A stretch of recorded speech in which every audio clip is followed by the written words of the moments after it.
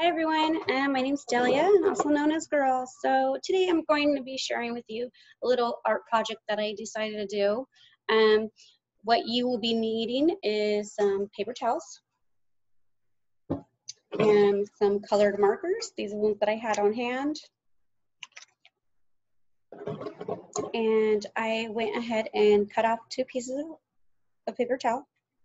And you are just gonna lay that down flat, and I'm gonna let you see what I'm doing and slow it down.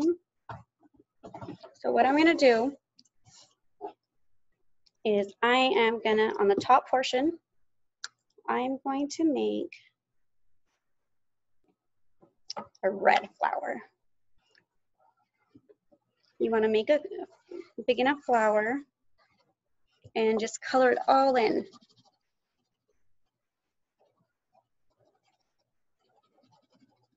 And I got this as our project off of Pinterest, and what they called it was Magic Paper Towel.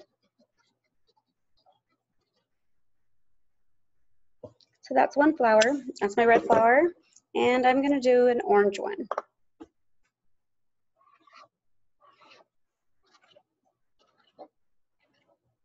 And color that in as well, as best as you can.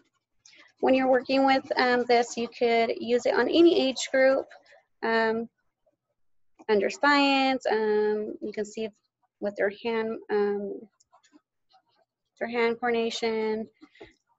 You can see if they're able to hold a pencil. And then I'm also gonna, I think that'll be good. So now I'm gonna fold it in half from upwards, fold up flat, and then I'm gonna label it. So right here, I think I'm gonna use a small gray one, and I'm gonna put the color is under here. The color I colored the flower, so it's red and orange. So I'm gonna write those colors right here. Red, R-E-D, and then I used orange on this side. O-R-A-N-G-E, orange. So now I think I want to finish a little bit more. So I think I'm going to draw some grass. I'm going to ask a whole bunch of open-end questions. What do you think is going to happen? I try to get my 2 kids to do this with me, and they did not want to. So I am doing it on my own. So I'm going to draw a stem and another stem. Just color that in. And then this is when you're going to bring in your pan. So you're going to move this to the side. Bring the pan in.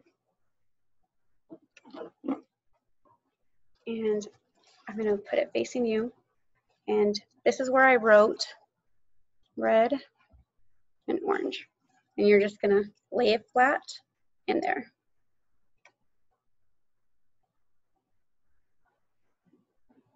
And you can see the word red and orange.